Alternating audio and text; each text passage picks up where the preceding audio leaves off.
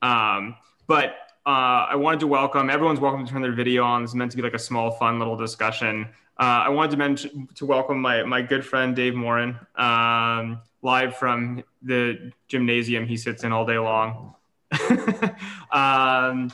And Dave is, obviously has an illustrious career in technology from, early days at Apple to Facebook and platform there to starting Path to, doing a bunch of awesome investing and kind of onto some new stuff now. But he's also just most importantly, one of my absolute favorite people to bullshit about the world and ideas with. And, we were talking the other day and we were just like, look, we always love talking to each other. It's fun to have new voices in a conversation in a small setting. And we were just really sick of talking about politics, pandemic, the P and P. So we wanted to have a discussion about other stuff. And it's unclear if we will be able to talk about anything else, but we're going to try. We're going to try really hard. And again, I think just to set ground rules, we can't refer to P and P, but like, it's pretty hard. To, like, for instance, here's the first question I want to start with, Dave, is I think everyone in this group, and again, people chime in. This is meant to be like a small batch. Like, you can unmute yourself and ask a question. It's supposed to be a manageable number of people. And obviously introduce yourself if you do chime in and want to. But I'd say, Dave, the first thing I kind of wanted to bullshit with you on a little bit is like the future of something that's near and dear to both of our hearts, which is what the hell is going on with social networking right now? You really you had to throw me under that bus first. Well, I think it's just something you and I both have a lot of experience with, and I'm trying to figure it out. Like, I'll give you I want to know what Mark Cantor thinks. All right, Mark Cantor, you're on the stage. Okay, so fascism is supreme, and in social networking. Yes, and Facebook makes a lot of money creating QAnon, creating Holocaust deniers. This is Facebook caused that, right? Now, I'm not going to blame you, Dave, because I know you were gone by then. But so, Mark, just to push you on that. So you can blame me. I mean, we've all got some handle. We've all got responsibility to bear on this. A lot of us in this room were on this very Zoom were in a lot of the most important conversations in the rooms where it happened, as it were. One of the things that I dislike going on is that I think there's a lot of revisionist history going on about, there's some things going on in talking about social networking that tell kind of a revisionist history of what we might have known or didn't know. And anybody that was around back then knew that we really did not know a lot of what has happened was going to happen. I mean, I don't think it was possible to even imagine what a world would be like where 2 billion people are using these things. Like, I think we were able to think about some things, but there was this sense that, I always loved the metaphor that Steve Jobs used at Apple, that the computer was the bicycle for the mind. And I think a lot of us in the early social networking days were very focused on this being the creation of new superpowers and, something that would be deeply nourishing to the human desire to socialize. And I don't think, Mark, to point at something that I too am extremely worried about, but this Q stuff, like, nobody could have predicted that. Definitely not how it's playing out. I think you could have reasonably sort of said, well, will the rise of a digital cult happen? Probably. But like, how? Who knows? Anyway, I don't know if that's where you wanted to go with this, Sam. I sort of view this as somewhat politics, Well, but I think, can I just chime in for a second? I think like there's a few things to separate out here, and Dave and Mark, I'm curious how you guys think about this stuff. But like, look, I think there is stuff that everyone understood from the earliest days, because I really feel like we were just playing out a bunch of science fiction experiments, right? The first is everyone knew, and this is not about Facebook, this is about the internet, that we were giving people, to Dave's point, we call it a new human superpower, which was to speak to everyone instantly on Earth, right? With no intermediation, to remember everything, like to kind of like process huge amounts of data super quickly. We knew, and there was a huge narrative around, like, you remember like the gap, right? Like the end of mass culture and this idea that you could find your niche, even if your thing was super weird and like whatever, you didn't have to be stuck in kind of mass culture. You'd be able to find the sub communities that you were super into, and that those would get increasingly weird and different when they had critical mass around them in a way they could never have flourished on their own. Like we knew a bunch of this frankly, stuff. a lot of good came from that, not just that, Well, I go a step further, which is, you think about like people's sense of identity and self. It's super hard to find your place in a world of 7 billion people, but all this stuff about sub-communities of people finding their niche and finding what they're great at and being known in their sub-community, if it can't be physical anymore, like you're the best basketball player in town, right? You're the worst, you're the 10 millionth basketball player in the world, but you're the best basketball player in town. That's gone. So people have found ways to segment themselves and create rational communities. I think that's all like pretty well understood. And for what it's worth, Dave, I think everyone understood that even before with the rise, not everyone, people who were paying attention knew that about the early internet and were excited about it. I think what is challenging is when you think about like, there are places we need mass society, right? To work, democracy being one of them. Like, I don't think people were focused on, or frankly, I don't think we have any answers about how the internet masses with places where you actually need mass agreement and mass society, right? Definitely. Yeah, most definitely. It's I want to give a historical... That's a problem. Yeah, go ahead, Mark. I want to give a historical point. I'm in a party with a guy named Jonathan Abrams, and he's telling me about this platform called Friendster. And what he was delighted about was that he could put a copyright at the bottom of every page. And then he claimed that he owned the content of every single thing anybody put into the network. And so he's monetizing, and Kleiner Perkins is funding him, and thus was born Friendster. And so I built social networks for like almost 10 years, and not once did I ever think about, I could monetize a user's data and I can make money from it, which is, of course, exactly why we failed, right? And so at the end of the day, I'm going to blame money. I'm going to blame greed. You follow the money. And for those who are money motivated, because Sam, you can talk about all this idealism, but at the end of the day, we're all pawns of the system. And Zook is playing us like a fine violin. And Roger McNamee has pointed that out. It's exactly laid the groundwork of exactly what happened. So I'm playing us, or just... I'm going to obviously disagree with you on that, Mark, right? Like both in terms of motivations and kind of the reality of, what I've seen and experienced. Obviously, I do think that like in the end of the day, I actually believe, and I'm sure, I think Dave would agree with me on this too, that the narrative around that community has been really misunderstood, and that actually Mark is probably the least motivated, financially motivated person you've ever met in the world, like versus it being some sort of... So like, I just think that's wrong. I agree with that. Can I argue for creativity and expression? Right. So what TikTok has shown and Instagram is that you can have this tool to express yourself. You can play the social thing, which gets you virally blown up. But at the end of the day, those people, whether it started with YouTube and really blogging, so blogging, YouTube, Snap, Instagram, TikTok, that's not Facebook. Right? Yeah, that's right. So but I think there's this other social angle here of expressing yourself. And then if you can make money from that, beautiful.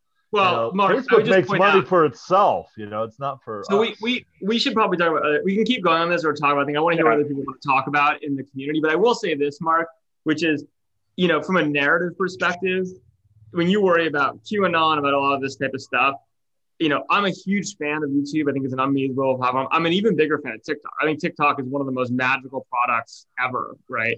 But honestly, you got to separate out reality and narrative. Those platforms are full of hate, right? And they're full of really bad shit. And like the fact is, we like to talk about Facebook, but the reality is that when you look at the broader picture, I mean, TikTok is amazing, and I love the platform, but it is terrifying. It's a terrifying platform. So I think we got to I do think we have to frame this as a conversation about the internet overall. I do. And we all know why Trump attacked it, right? Because the TikTok kids created all these false reservations for the Tulsa rally and made him look bad, and then all of a sudden he's attacking TikTok. I don't know. Yeah, Jeremiah, maybe. Can I interject a thought here? Yeah. So Sam, I agree with you that Mark is not money motivated, but I think he is capital motivated, like social capital. And I think the people who I met before I came to Silicon Valley, I actually went and talked to a professor on my way to Silicon Valley. And he was like, be very careful about working at Facebook. And that guy worked at the NSA. And so I think the people who actually had the problems where they were like capturing the market externalities, like the government, they saw this coming ahead of time. And I think in Silicon Valley, we didn't see it because we have no incentive to like care for, like disinformation is not like it's a market failure problem, right? Like no one really owns disinformation like holistically. There's no sort of like disinformation credit you can trade. And I think that's my interpretation of what happened was there was and my interpretation of what happened is obviously self-serving, is that we failed so far the internet has failed to produce a viable, trusted real-world identity platform, which would help clean a bunch of this stuff. And then on top of that, we tried really damn hard. It has yet to be created for a bunch of reasons that we can get into. But Sam, and I think both of those comments come together in this interesting conversation, which is around digital identity, as well as the problems which exist above the pay grade of public or private enterprise in America, right? Like Jeremiah, your point's really, I think, prescient, which is that, yes, like the United States might have seen this misinformation or that and other externalities coming, but that was never communicated downstream, right? Like, and partially that's because that's something exists above the pay grade, right? Like there is an interface that happens between the government and the private sector.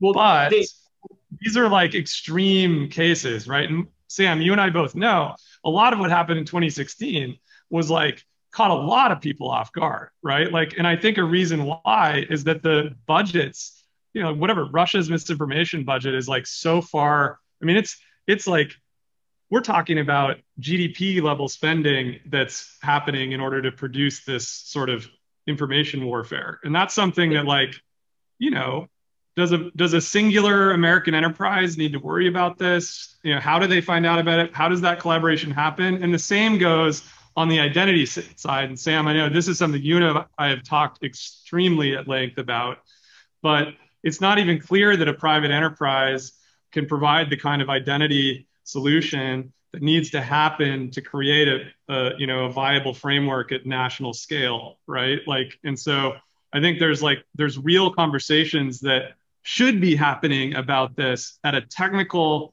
level that exist in this seam, which, we don't have leadership that wants to focus on those things right now. That's fine.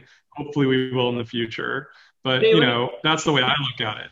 So can I ask you specifically about that? I mean, this is like, I think, something that you can be afraid of either version of it, right? Like, there's the bottoms up form of identity where you have lots of validating people, institutions, et cetera, creating a composite, vessel of like, should I trust, should I not trust, et cetera. Then there's the other version, which I know you and I have both advocated for in different formats and forums, which is it's insane that the US government doesn't provide a form of like portable digital identity. Now, I wrote a column with that recently in The Information, and I have never gotten from smart people so much hate about it. People being like, this is the end of the world. How dare you, about proposing that. But like, I think that's the wrong side of history. Talk a little about kind of where you think this goes. Yeah. And, this is one of my favorite topics. And look, I understand the side of the argument that fears this, right? Like there is fair reason to fear it, right? Like you can go down the authoritarian, what goes on in China. Like if we could just for 1 minute put aside some of that and consider what this might look like for America, I think it's like a reasonable conversation to think about. And in one of my favorite ways to think about this is, what if we were able to establish a digital identity and digital citizenship for America, which carried the force of law, right? Like you could sign documents, you could vote or sign your vote, you could buy houses, whatever.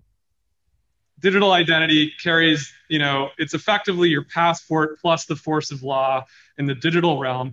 And then we started to say to people, well, America has the most robust and secure digital identity on the planet, and it's backed by the power of the US currency, the US military, everything that makes America, America. And, you know, we would like to extend that to anyone who would like to apply on a global basis. And we basically say to people, you can become a digital citizen of the United States.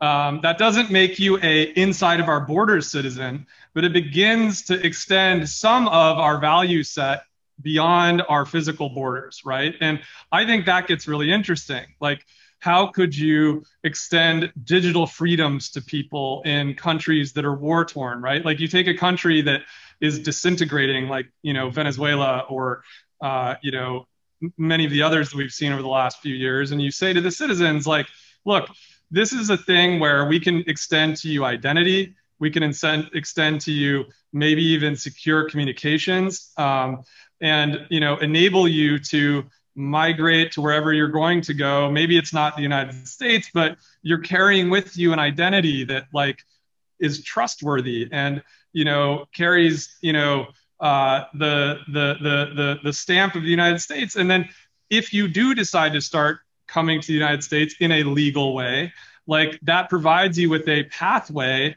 to begin that process digitally. And, you know, rather than, you know, the convoluted mess that we deal with right now. And so to me, it's like that type of thinking gets super interesting. It becomes not just a you know, a way to extend American values into the digital realm, which very clearly need to happen, right? Like, but it also, you know, I think starts to provide a totally new framework to think about how to make immigration like an actual, really, you know, 21st century version of the process that we can actually have like a, you know, cogent sort of conversation about, rather than the nonsense that's going on right now that, like, nobody can, like, you know, really even get their hands around. Dave, anyway, Dave, do you see Estonia as the model? Yeah, you know, I think Estonia is a really interesting model. I mean, is it the model? You know, I haven't studied their model in all of its bullet point detail.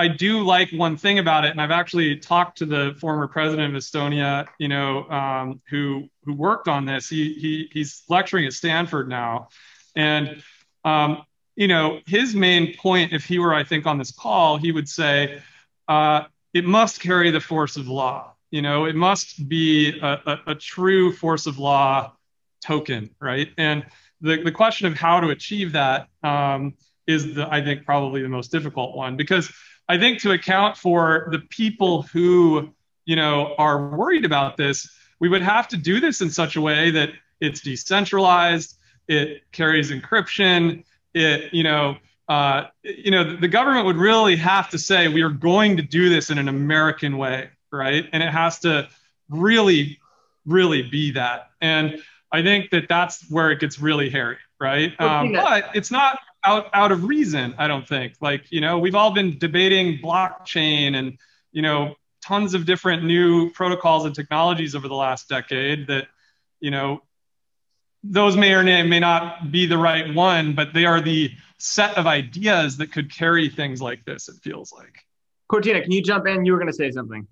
Yeah, I mean, I like the idea of rule of law associated with this identity, but it's got to be more than about freedoms, right? Like, it's not going to solve these problems that we're talking about if we just give people more freedoms. Like, I think the implication of, like, if this is supposed to solve a problem with the internet, it's got to carry with it, like, responsibility and reputation and risk. And it seems like Americans are terrified of this, like the Chinese idea of the social credit score. But I mean, the fact is that if you live in a society with other people, you do have to, like, do work to earn the trust of the people you interact with. And I, like, what, in your mind, Dave, what are the responsibilities that are associated with this digital identity that would be issued by the government? Like, and how are those? Well, I would love to call on, you know, one of my absolute favorite thinkers in the world is on this call right now, Bill Reducial. And,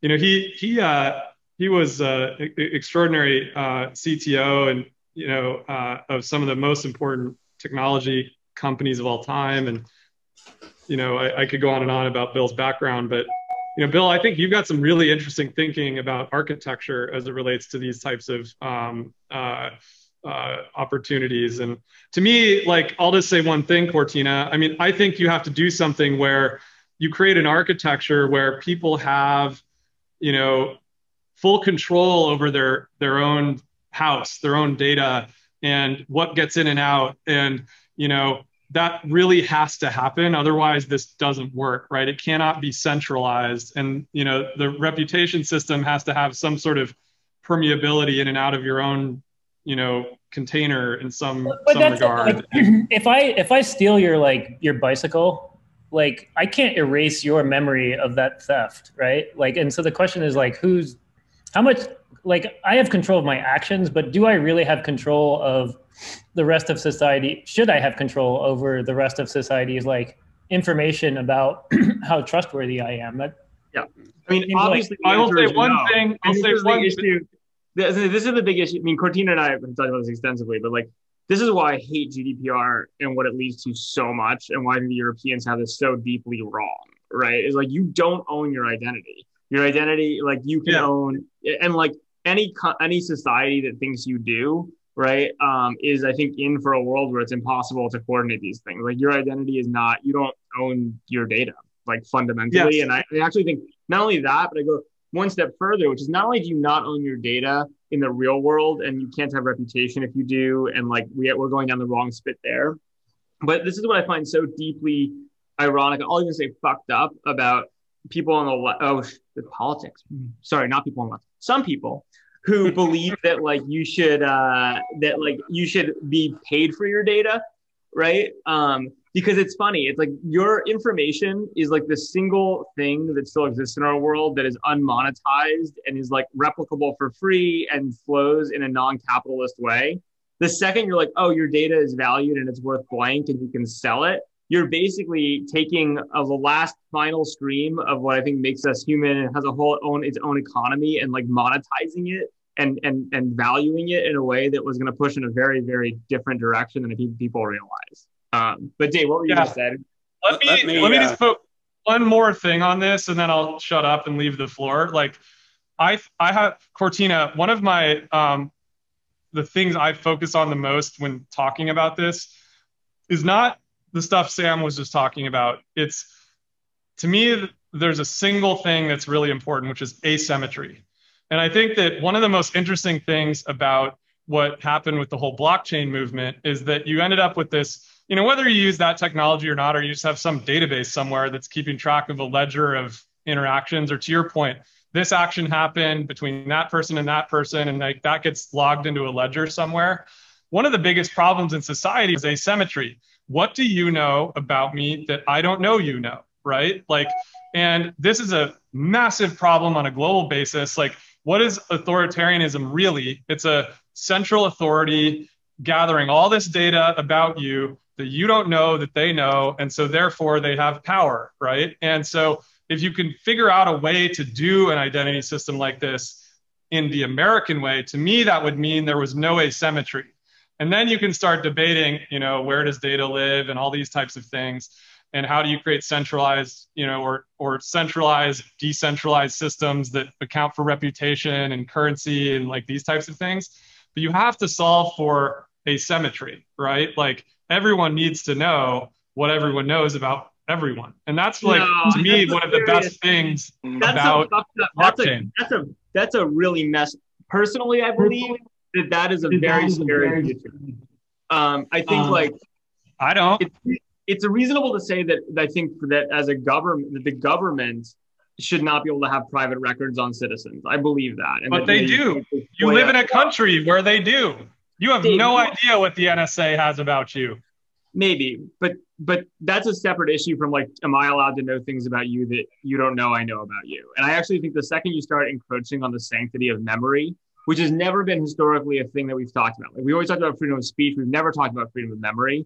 Freedom of memory is even more fundamental than freedom of speech, right? Which is why I hate GDPR. It's why we're down the wrong spit. But it also means that like, you have no right to audit my memory, right? Yeah. Sam, to be clear, that's a different. Let's put a stake in the sand between citizens to citizens and citizen to government, right? Like I think there should be no asymmetry between me and the government that I am living under, right? Like there's probably a bunch of edge cases we should talk about, but even the level of asymmetry in American society right now, I think we should all be up in arms about, right? And I think that was a lot of what the whole Snowden thing was. And, there's just a lot of people can't put their finger on it, but they're like, something about me that I don't know, and that makes me uncomfortable, right? Well, and so I think that's like a reasonable thing to discuss.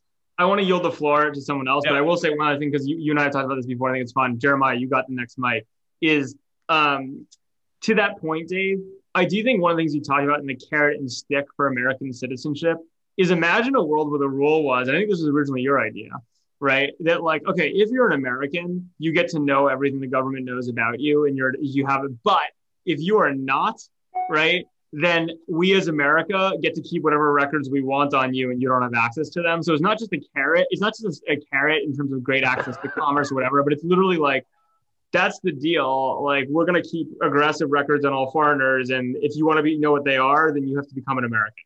Well, I actually took that even further to say that we should use the force of our foreign policy and military strength to go also guarantee your identity outside of our world, right? Like we should actually go, given that we know who you are and who you are digitally, then we should be able to go eliminate your identity problems on the dark web worldwide, right? Like, and that to me is like something that America should be doing for its citizens. Like the fact that like Equifax or whoever is like having these problems with American citizens' data, like we should just handle that on a global basis. Like we definitely know how, we're just not doing it. Like, and so to me, like, you could go that far with your thinking. Jeremiah, jump in, Jeremiah. Yeah. Why, like when I think about American things, you're talking about things that are American. I mean, this may get like, tell me if I'm touching political, but like the most American thing is a contract-based system of rules, right? We have a constitution, like by which we decide what we're going to do and not do. And Bitcoin seems incredibly American. And so like, I think when we talk about exporting Americanism abroad, it seems like the solution here, like that would actually fix this, is to come up with an identity that's distributed on the blockchain that people have incentives to join. I don't understand. That's what I meant, Jeremiah. But what I don't want to do is make this about blockchain, because I think all of us could really get into whether or not, blockchain's great, but you can also make like a highly secure MySQL database that like has a great ledger system that looks an awful lot like blockchain, right? And so I think that's my whole thing is like, I don't want to get into like that as the technology or whatever. I'd rather stay in the idea level of this stuff. There is a thing we could hijack, right? Which is the Real ID program, Dave. Right? The Real ID program is the one that, the state's own identity, not the federal government. Is that what that is, Mark? This is a U.S. passport card. Oh, cool. I've never seen one of those. Yeah. You can get them. They're free. Or they're $10 or something. But that's only if you have a passport. But the Real ID work? What? How does Real ID work, Bill? Well, Real ID, it's whether you got a star on your driver's license or not. Yeah. And after next October, you won't be able to fly with your driver's license unless it's a Real ID. And it's what does it really do, though? What does it really do? Well, it means you guarantee they've guaranteed citizenship or residency. And is that because you went through some extra hoops at the DMV and but like what are those extra hoops? They're actually pretty hard. Check boxes. No, I went through it because you had to, and like it's still a weird DMV process, but it's not zero work. Right. You have to do it if you want to fly, but the question is, do they put one of Bill Gates's chips in your brain? No. Oh, bummer. It's a little California bear, Oh, nice. And it goes onto your thing and like, look, I've got a California bear on my driver's license. But Bill, to your point, is it an actual technical system? That's sort of they're linked and standardized. Look, one company owns the software that runs 43 DMVs. So if you wanted to go build this is not that hard. Their databases are all online, and you could go get that. So you could hijack the system It wasn't totally intended for this. This is one of the things that drives me crazy about this. Is it feels like this isn't like when we're up in the like budget of America stack. This is not that bad of a problem, you know, like, and it's just a question of like, should we go do it? And one of the big reasons why I was running the technology committee for Pete Buttigieg's campaign, and he was super interested in this stuff. And we were working on a pretty comprehensive plan around this. And so to me, it's like, this stuff it's not rocket science. It's definitely not solving COVID, you know, but it's stuff that if it is done and we do it elegantly, it could be very powerful. Right. TSA wants to be able to take your license and drop it in and instantly verify that it's you and that you're qualified to drive. That's the whole point. So they're going to build, you could hijack, well, they're building it for the airlines, but the airlines are a system. And it's guaranteeing that you're a good actor to get on the system. It's no different than guaranteeing that you're a good actor to get on the network, right? Totally. It's the exact same problem. And so you get an electronic replacement for TSA. And Bill, that to me is one of the best things about this is like, if we could move towards something like this, then, you know, you potentially end up with like a world where you might have a safer internet, you know, to Cortina's point, like, you know, if you could get to something where you feel like there is a part of the internet that you can operate inside of that feels safer, like it feels American safe, but doesn't feel authoritarian like China. Like, and I understand this is not easy, but like, it feels like that could be really amazing.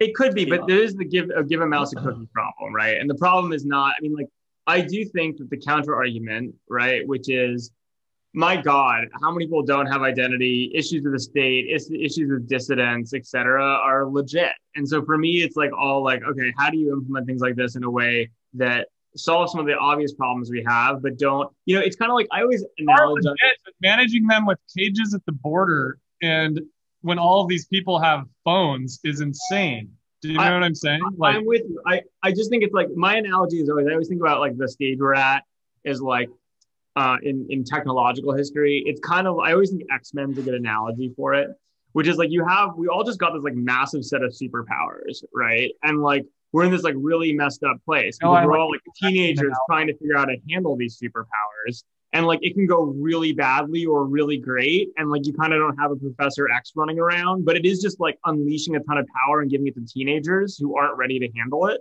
And everyone's trying to figure out what to do, right? And like, I just think like, that's kind of like, the problem is we obviously sit in a generation in a space where I think everyone's aware. And I disagree with the narrative that like, no one knew it was coming. Like, I think these were all big, go read science fiction from the 80s. Like, we're just playing out narratives that everyone knew about, or at least people were paying attention to about. Okay.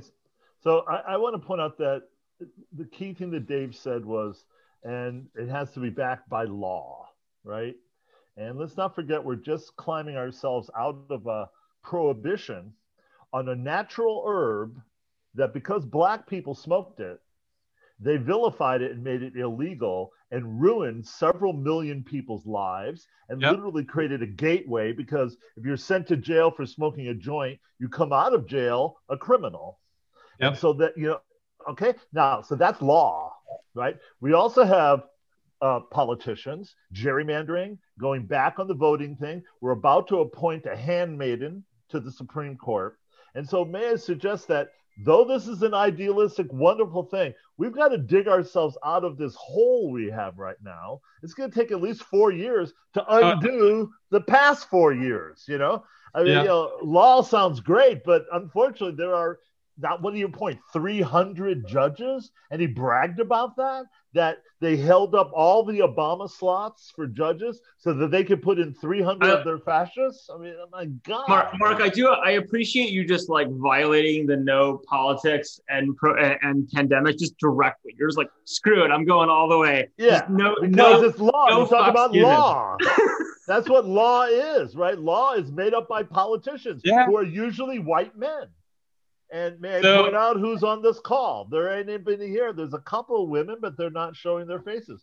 I mean, this is the era of the white man. And until we move on beyond that, we get a little balance here with some woe man. Jewish men here. Yeah, well, okay. So, but the point is that in an idealistic sense, as Bill pointed out, we're very close. We got the tech there. I'm carrying around these cards right now. We can do the tech.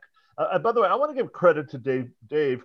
He's the first person to ever use the term citizen dashboard. And whether he knows it or not, I went off for 5 years and tried to build a citizen dashboard.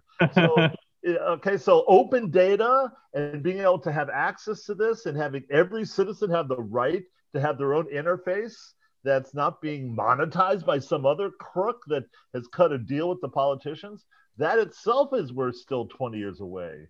You know? Yeah, I mean, it feels like it's some. I mean, Mark, I think, to stay at a meta level, you're right. We've got holes to dig out of and a lot of very important things, but it still feels like a worthwhile vision. Like, can we get there? Like, I feel like that's like it's a worthy question.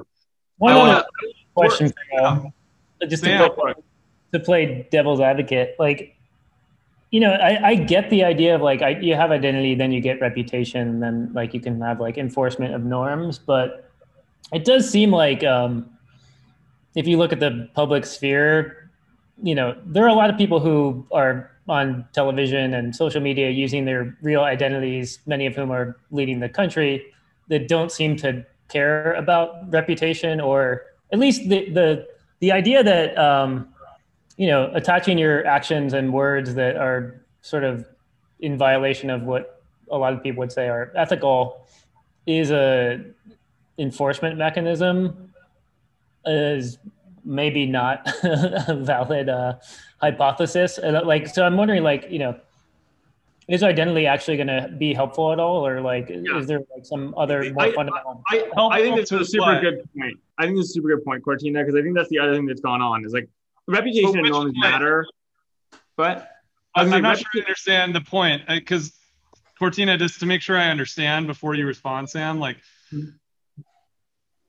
are you saying that, because what I heard was that freedom of speech is potentially a problem when combined with this sort of notion of real identity? No, I'm just saying that once you get identity, then you can have like a record of my transgressions against society and my lack of ethics, but that no longer seems to be a deterrent to many of the people operating in the public sphere. I think it's a broader problem than just the public sphere. I actually think and here's why. Here's my analysis. Is you guys know this kind of theme of like, you only need 300 super fans to create a you're living and whatever. That is broadly correct. Like, you look at what's going on, like OnlyFans or like things like that.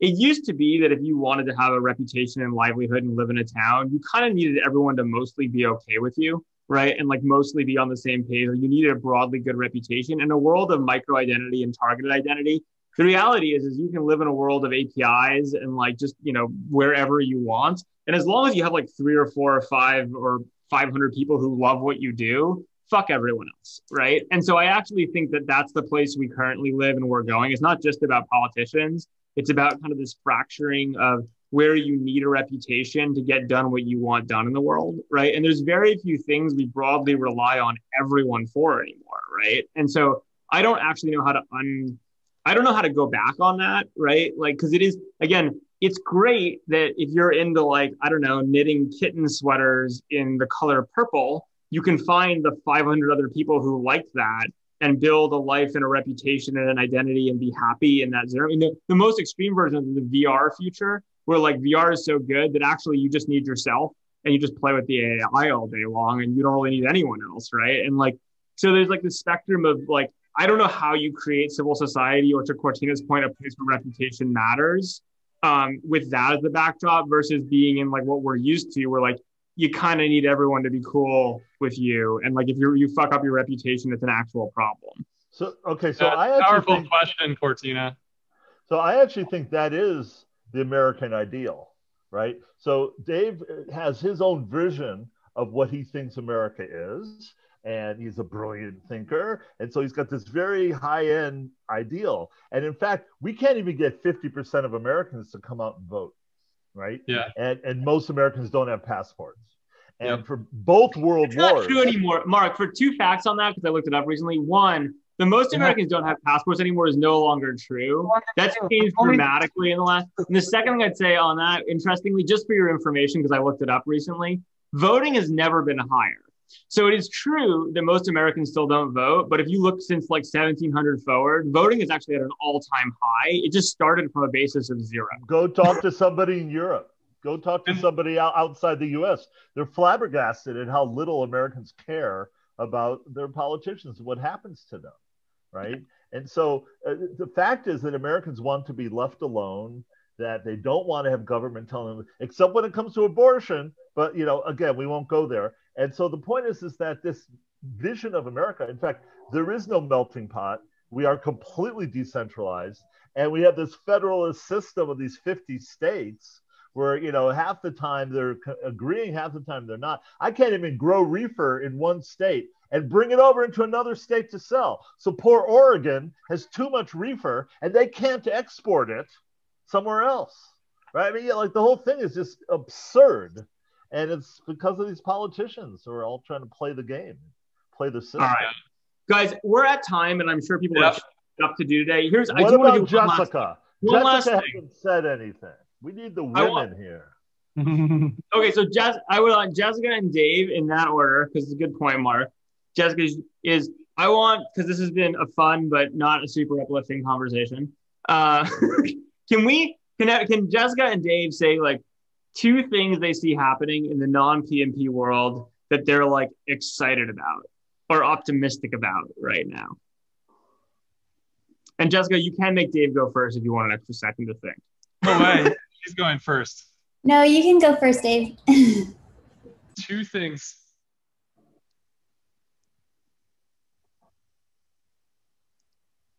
Like anything? Anything. Literally come up with anything you're excited about.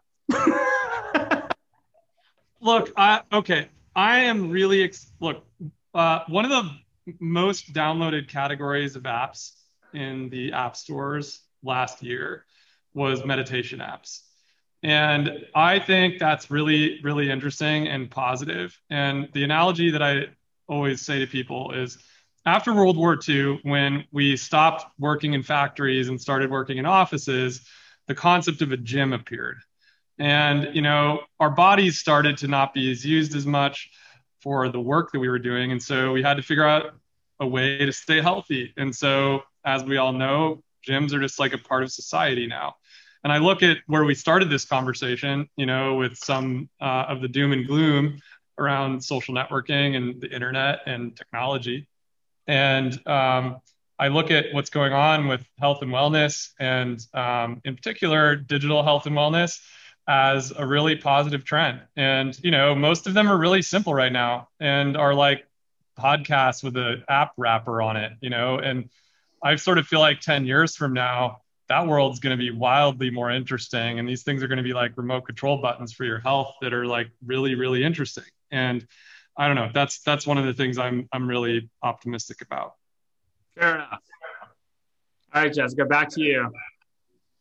Mine's less deep, but I'm just excited for when life starts to go back to normal, hopefully sometime next year. Nice. That's a perfectly good answer. I hope that you're right that it goes back to normal at some point next year. I don't think there ever will be a normal. It will never go back to the way it was. There'll just be another anyway? Well, there'll be another pandemic. There'll be another kind of virus. That's what I think. All right, guys, this was super fun. Thanks for doing it. We're using Live Stack as a platform we're building to kind of have fun little conversations on Zoom. So thank you all. Let's do it more, Sam. For sure. I miss doing this with you, Dave, and friends. See you, everyone. Talk to you. Bye.